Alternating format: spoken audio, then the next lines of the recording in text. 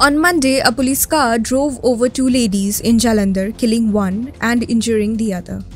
The driver, a police officer, was arrested.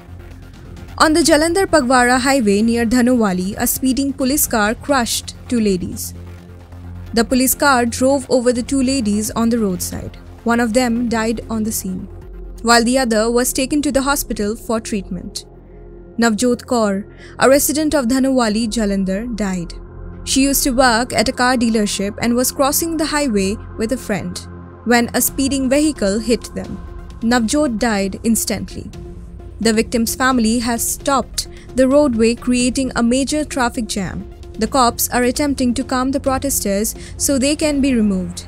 ACP Balwinder Iqbal Singh Kahlo, who arrived on the scene, claimed he discovered the CCTV video showing the collision. The suspected driver has been apprehended in connection with the road collision.